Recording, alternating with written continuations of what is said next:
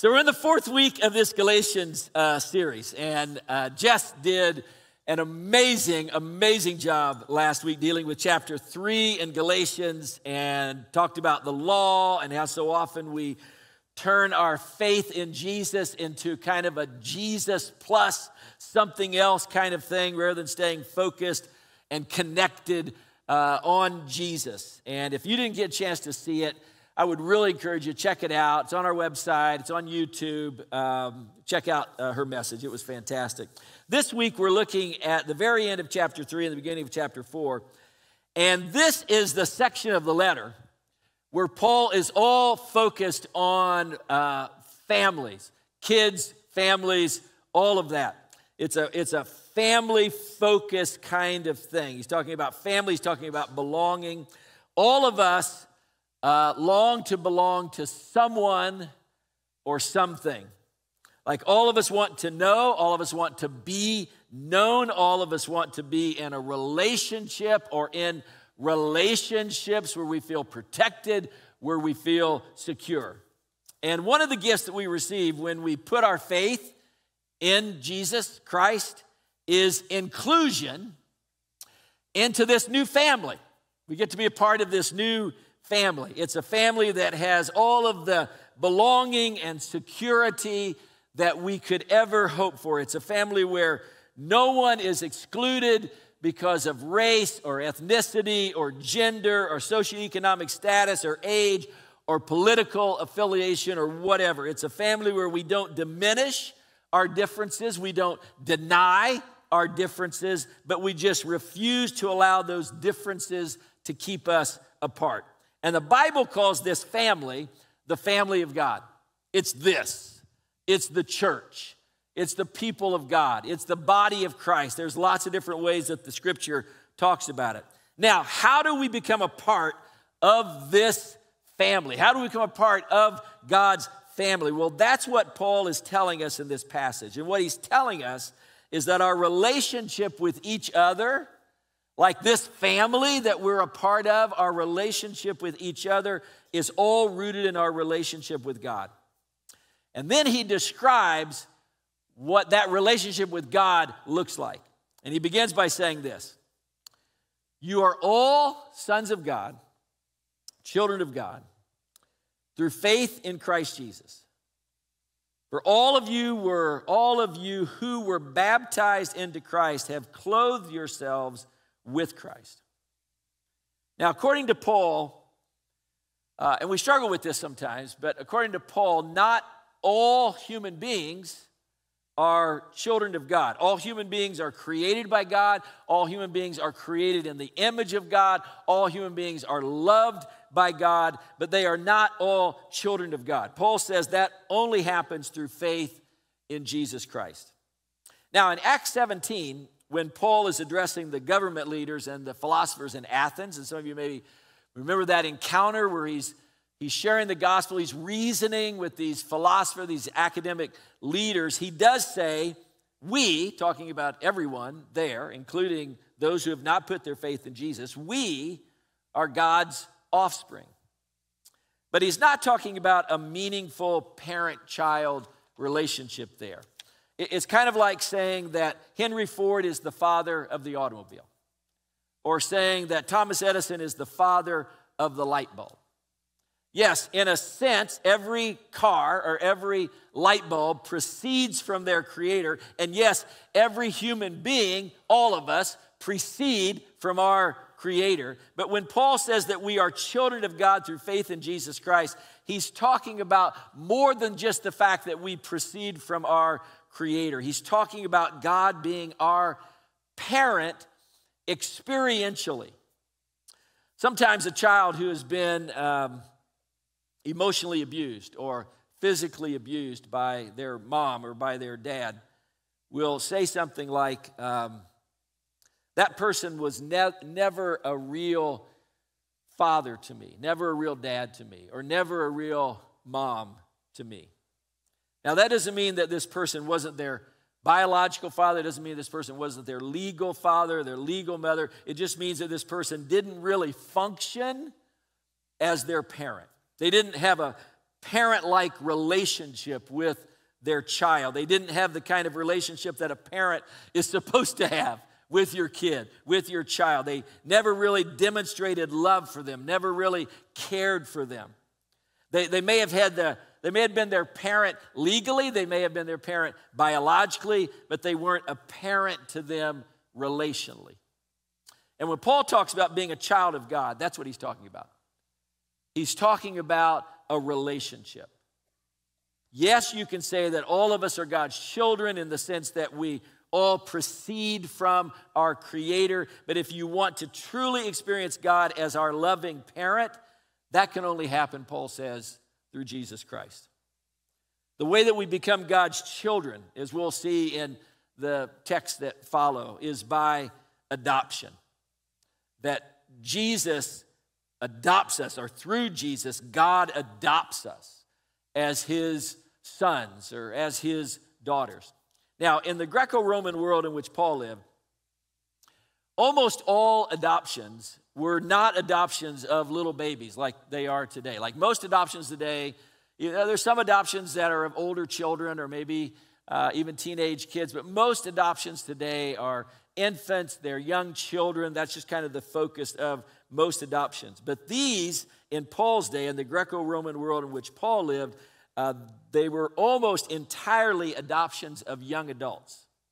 So if you were a wealthy person, and this is where the adoptions tended to happen, if you were a wealthy person with no children, and you're getting up in years, you would adopt a son as your heir.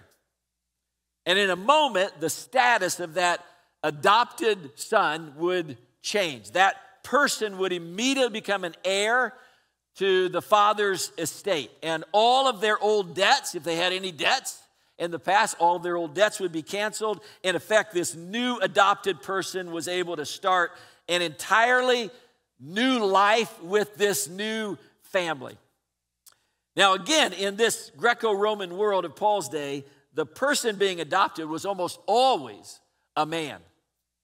You would adopt a son because in this patriarchal society, it was only the son that could be the heir to the father's inheritance. So to be adopted meant to be adopted into sonship. But when Paul says that we are all sons of God, in this particular text, he's not talking just about men. He's really saying that we are all children of God. He's talking about men and women. He's saying that, and what he's saying is incredibly radical in his time. Paul is taking a legal institution that people were familiar with, adoption, that only men could participate in, and saying that this is something that God does for everyone who puts their faith in Jesus Christ. God adopts men and women into this family.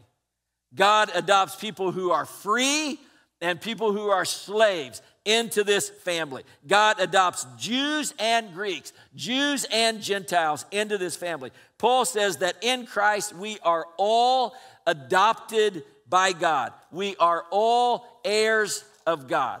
And that's why Paul immediately says in verse 28, which is oftentimes a verse that we read out of context and don't realize that he's saying this right after he's talked about who all is adopted into the family of God and who all can be adopted into the family of God. This is where Paul says there is neither Jew nor Greek, slave nor free, male nor female, for you are all one in Christ Jesus. If you belong to Christ, then you are Abraham's seed. He redefines Abraham's seed. He redefines Israel. He redefines the promise that was given to the people of Israel. He redefines all that. If you belong to Christ, then you are Abraham's seed and heirs according to the promise. This verse is all about who gets adopted by God. It's all about who gets adopted into God's family. It's all about who gets the Father's inheritance. Paul identifies all the people in culture who in that culture tended to be on the outside looking in. All the people who could never be adopted. all the people who could never gain an inheritance in that culture, all the people who would always be on the outside looking in because of their gender, their race, their background, their ethnicity, their religious background, whatever. They would always be on the outside looking in, including the Gentiles. Those who were not Jews, the Gentiles, who were not Abraham's biological descendants, so they were told that they could never, ever be God's children. They could never receive the Father's inheritance. And he says, if you belong to Christ, you are a child of God. You have been adopted. You are heirs of God. Now, what does that mean to be an heir of God?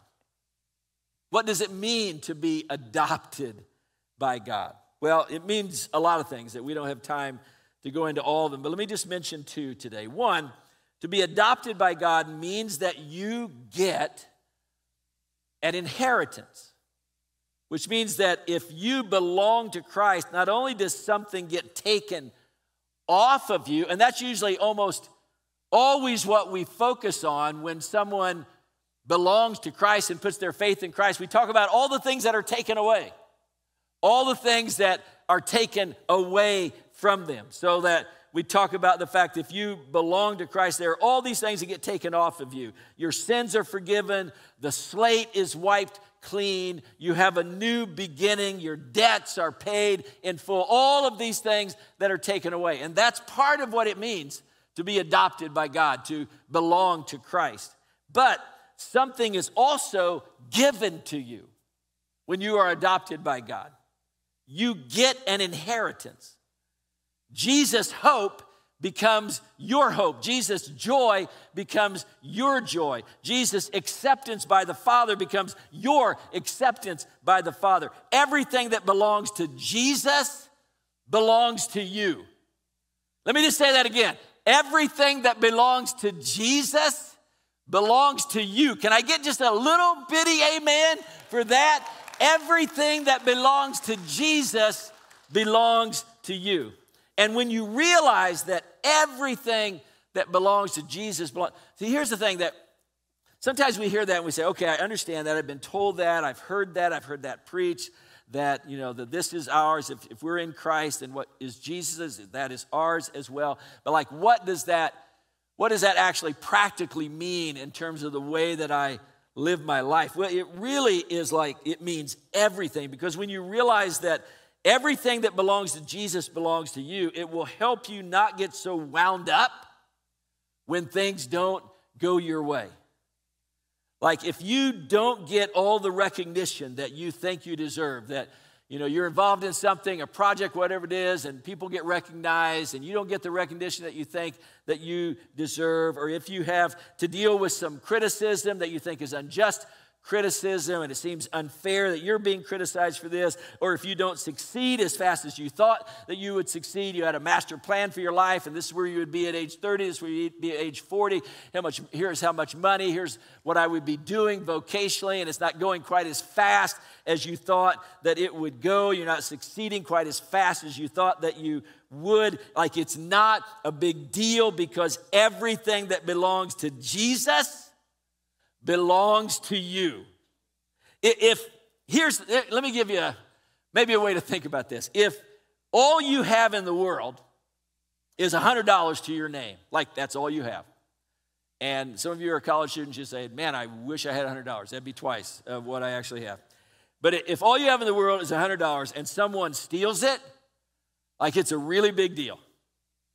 But if you are a multi-billionaire and someone somehow manages to steal $100 from you, like you don't necessarily feel great about it, but you're not going to lose any sleep over it. Like if you're a multi-billionaire and someone steals $100, like it's not that big of a deal because you have so much. Sometimes we get all wound up about things that we don't have to get wound up about because we forget our inheritance in Christ. We forget the fact that everything that belongs to Jesus belongs to us. So when you realize that everything that belongs to Jesus belongs to you, it kind of changes the way that you react to the small stuff. It kind of changes the way that you react to the criticism or the lack of recognition or acknowledgement or whatever. Like, it just kind of changes your perspective on all of that. So that's the first thing. Second thing, to be adopted by God means that you have unconditional access to the Father's love and protection. Unconditional access to the Father's love and protection. In Romans 8:15, which is actually a parallel passage to a passage that we're going to look at a little bit later on, Galatians 4, 6, and 7, Paul says this, "For you did not receive a spirit that makes you a slave again to fear, but you received the spirit of sonship," or the spirit of adoption to sonship, which is what some of the other translations say. You received the spirit of sonship, or the spirit of adoption to sonship. "And by him we cry, Abba, Father." By the Spirit, we cry, Abba, Father. The Spirit himself testifies with our spirit that we are God's children. Now, if we are children, then we are heirs, heirs of God and co-heirs with Christ. There's so much to unpack there and so much that we don't have time to deal with. Just such a rich passage. But I just want to focus in on the word Abba there. So the word Abba is actually, it's kind of a tricky word to translate. Maybe some of you have heard some different folks deal with translations on that. And some have translated it as daddy. Like I said, Abba is like a childlike daddy, and it is kind of a childlike thing. But it's actually probably a little more nuanced maybe than the word daddy. Abba is an Aramaic word that is perhaps a little bit better translated as papa. And it's a word, actually it's a word that is used by children to relate to their parents, but it's also a term that adults use as well to relate to, if they're in a good relationship with the parents. It's a term that adults use to relate to their parents. It's a relational term rather than a formal term. That's the difference, is that it's a relational term rather than a formal term. It implies an intimacy of relationship.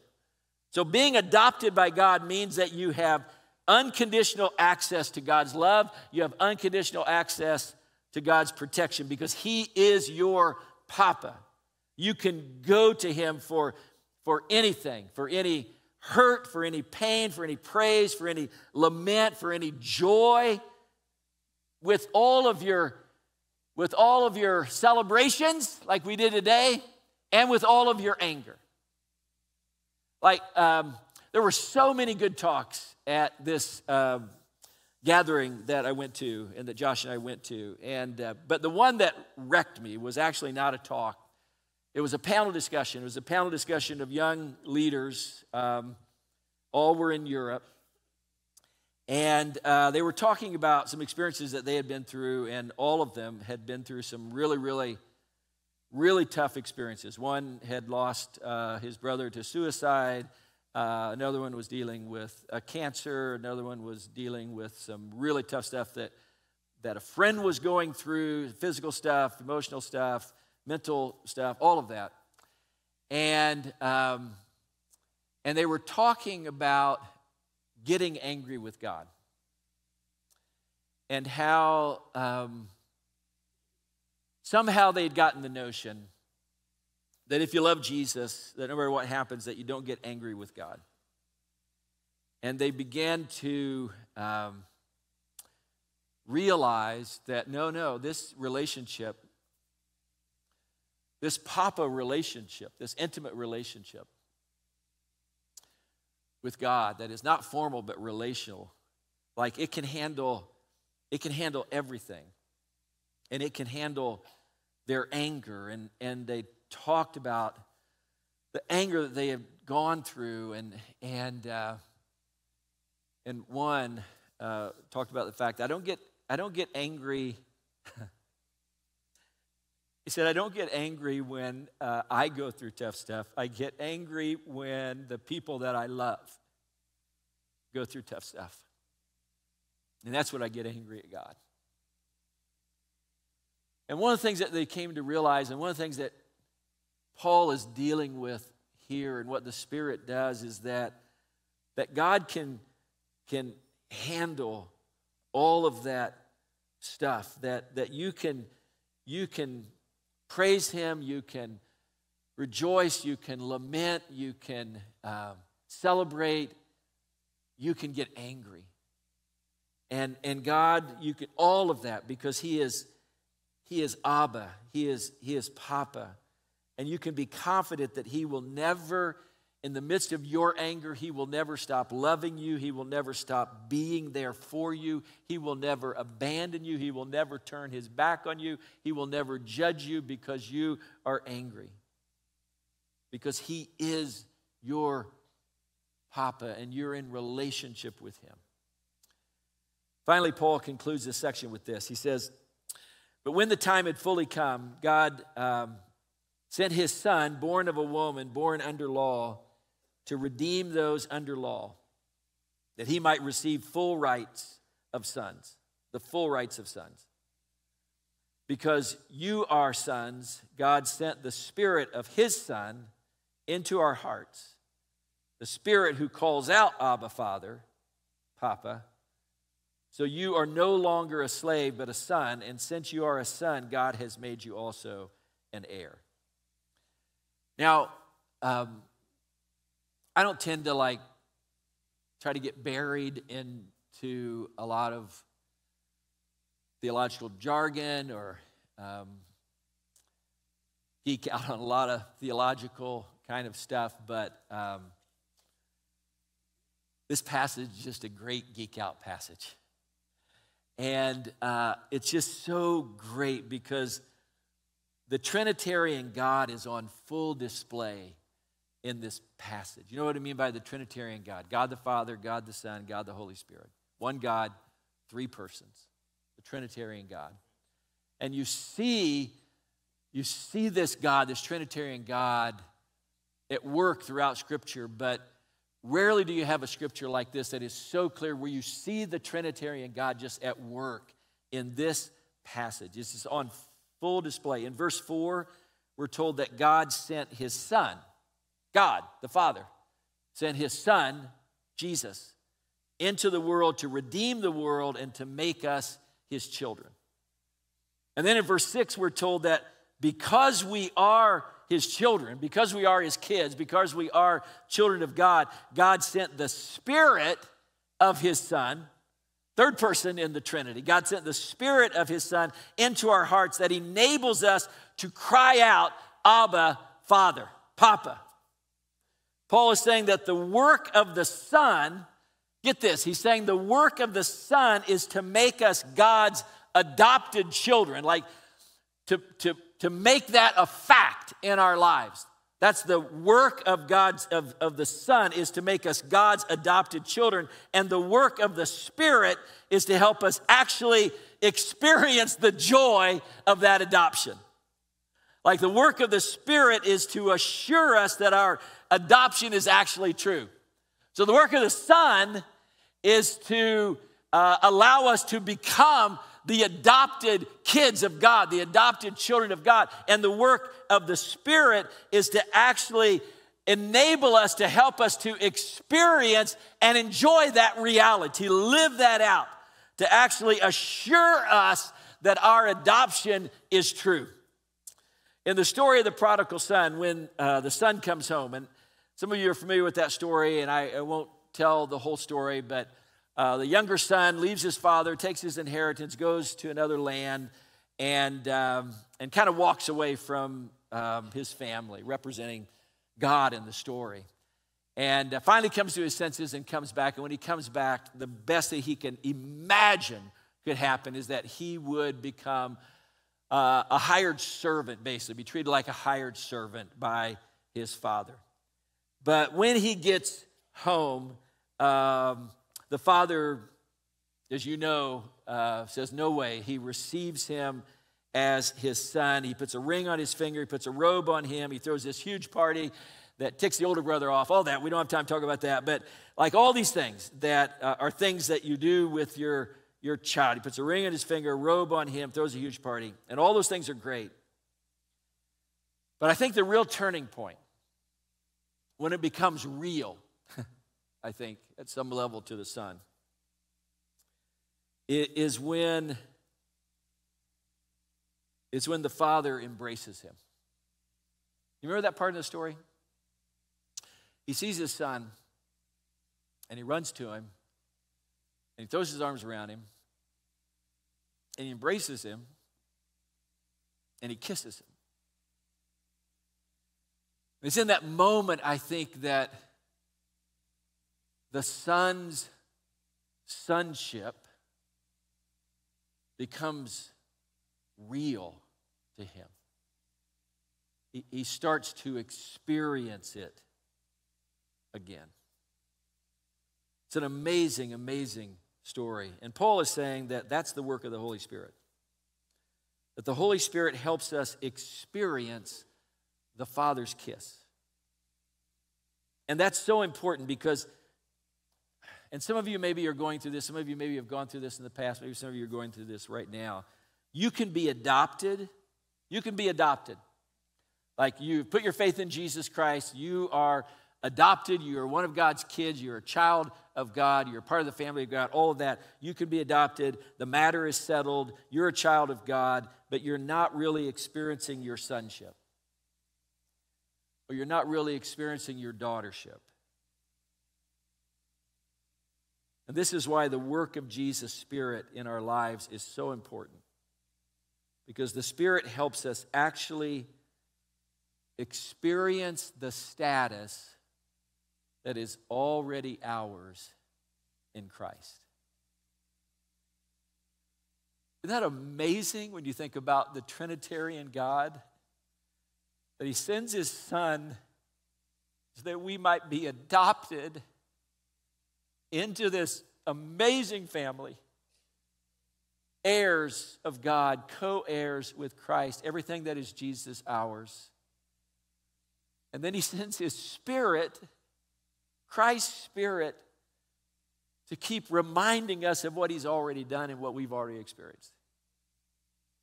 To make sure that we don't forget, that we don't live out our sonship or live out our daughtership, that we don't forget that we are the adopted children of God.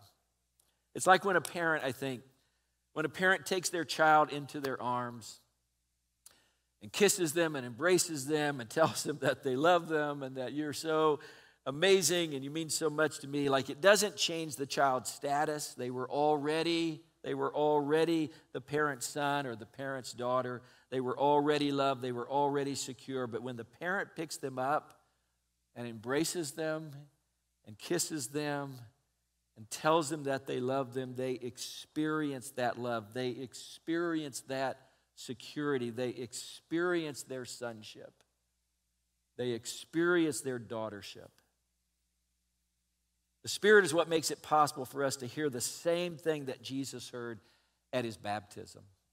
The same thing that Jesus heard on Mount Tabor at the Transfiguration. You remember in both occasions, the Spirit comes to Jesus when he's being baptized and when he's in the midst of his transfiguration. The Spirit comes to him and says, "This is my beloved Son in whom I am well pleased."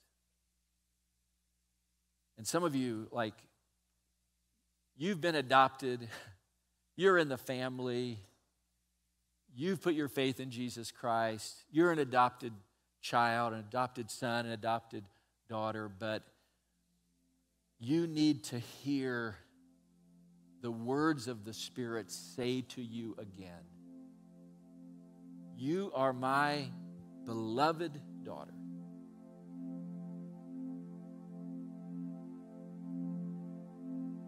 And I am well pleased with you."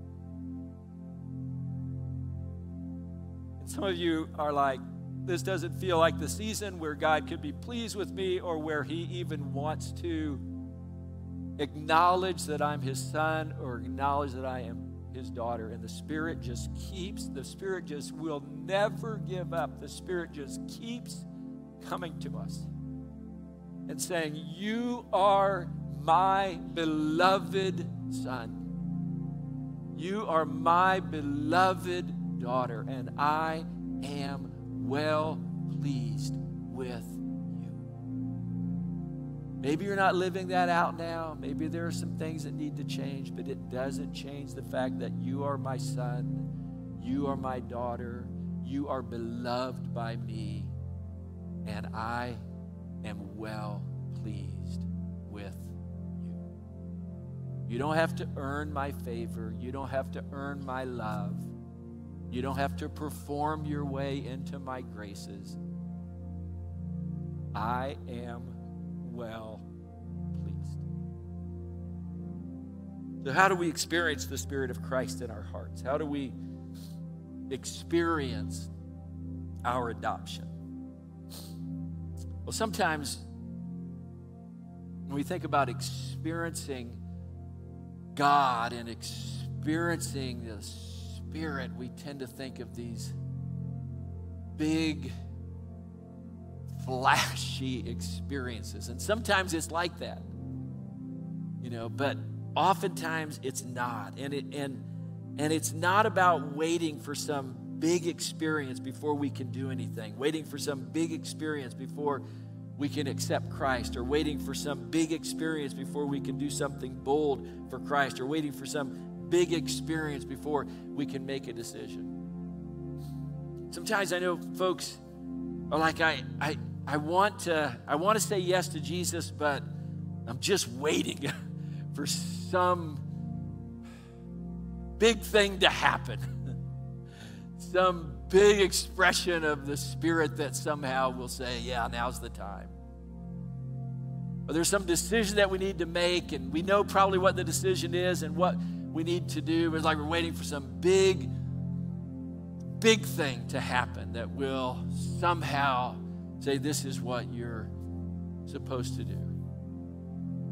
Sometimes we just find ourselves waiting for that big thing. And sometimes that big thing happens, and sometimes that's a part of our narrative, and that's often, but usually it isn't about big, flashy experiences at all.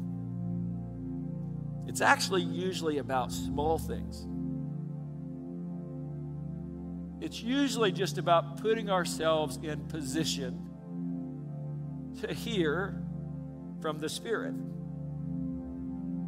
And when we meditate on who Jesus is and what He's done, and when we praise Him, and when we worship Him,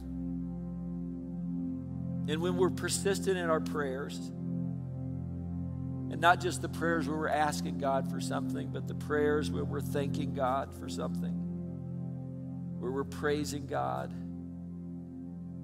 where we're crying out to God and saying, God, just in the midst of all of this, just let me somehow see you at work in my life and in the world. That's when we experience the Spirit of Christ in our heart. And that's when we experience the Father's kiss, the Father's embrace. And when you get a group of people who've experienced the Father's kiss,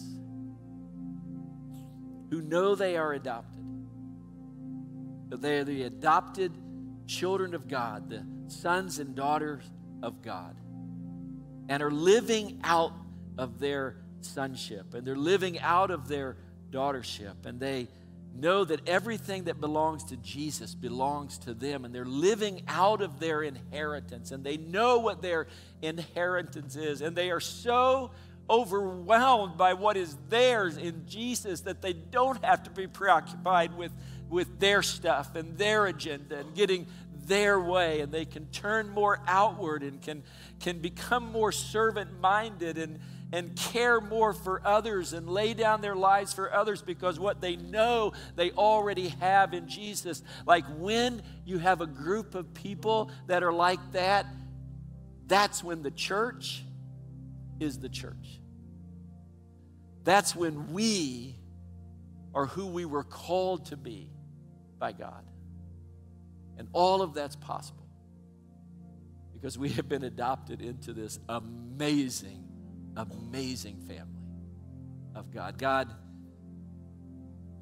may we never lose sight. May the Spirit, we give thanks for the Son who died on the cross and made us children of God.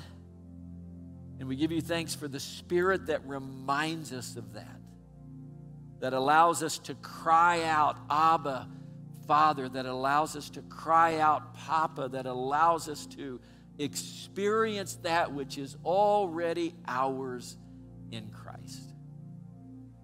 Lord, we give you thanks. May we live by the Spirit. May we be controlled by the Spirit.